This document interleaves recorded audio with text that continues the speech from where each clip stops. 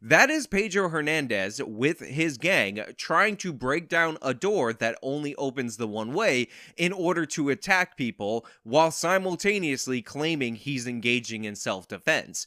This is the argument that is actually being put forward for these actions. This group of people is attacking people, and by the way, what they alleged happened is that Pedro attempted to rob them. By the way, he has a history of attempting to rob people, if you believe the cops that just want to bang his mom and constantly keep framing him for all these different situations. And they turned the tables on him, and then he got angry, rallied together his friends, and then attacked. And you can see the video of him not defending himself, of him chasing them down and attacking them. But Pedro claimed that this was self-defense, and of course, somehow he was able to get off on this because of all the clout and everything that he's retained by being aligned with these left-wing extremists that want to get rid of bail. He was able to get the representation he needed to reduce these charges to the point